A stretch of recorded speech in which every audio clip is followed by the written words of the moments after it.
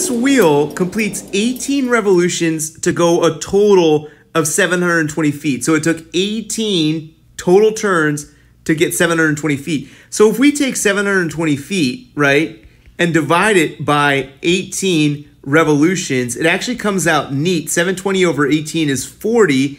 And then our units would be feet per revolution, which literally means that this wheel goes 40 feet, okay, every one revolution, okay? And if you think about a wheel, right, going around one time, okay, is a revolution, which is also known as the circumference, which is what it's asking for. And it says that one revolution is 40 feet, which is a circumference. Boom, son.